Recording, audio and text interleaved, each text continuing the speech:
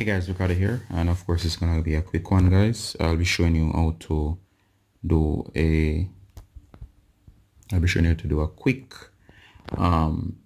force restart of your Android device. It's an Alcatel device, applies to any Android device. All right.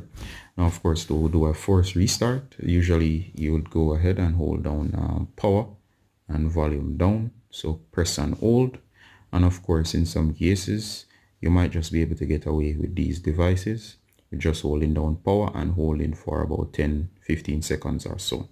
So of course, go ahead and hold down power and volume down.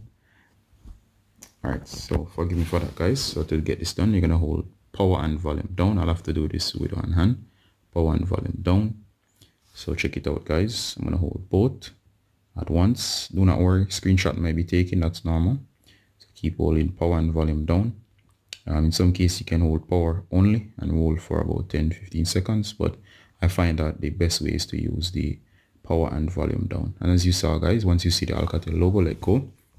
And that was how to do a force restart. This one is an Alcatel device, applies to any Android device. So as we said, guys, hold power and volume down.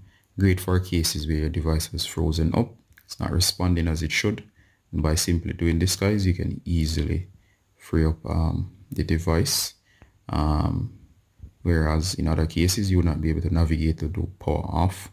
You can simply use the universal power off or force restart option with power and volume down. Alright, guys, I'm going to cut off the tutorial here. As you can see, the device is starting back up.